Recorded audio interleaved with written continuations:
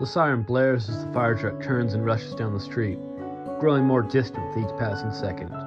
And there it goes, yet another bout of insufferable shrieking from the fire truck, Red Rose complains. Just like every other day, it's unbearable. Her leaves flail as the gust of wind strikes her. I wish there wasn't a fire every 5 minutes so those fire trucks would cease their incessant wailing. A small bird perches onto the red rose's thorn-covered stem. Maybe then I'll finally be able to live in peace.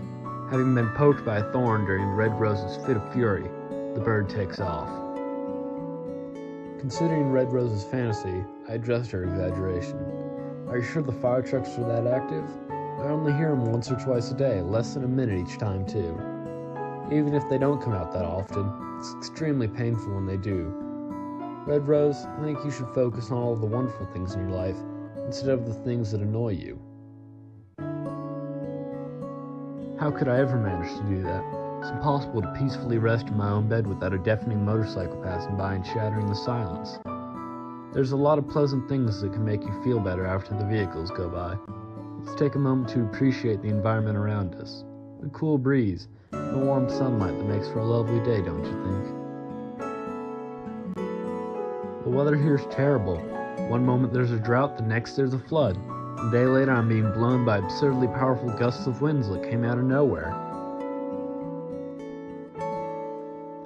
That may be true, but let's truly experience our surroundings in the here and the now. Isn't the soil nice and nutrient-rich?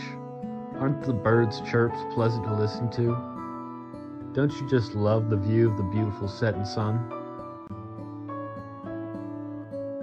All I know is that being planted here was a mistake.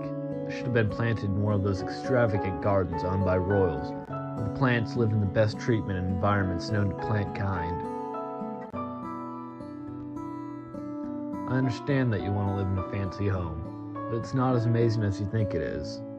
I once heard about Pink Rose's experience living in the palace garden. The weather never changed and the flowers were constantly trimmed.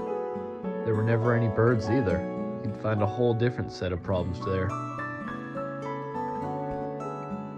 But there aren't any loud cars near those gardens.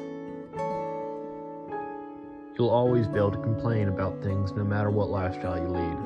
However, you can decide how you react to them. If you shift your focus from noisy fire trucks and seemingly heavenly gardens to what we have in the present moment, you'll find that all your suffering will disappear.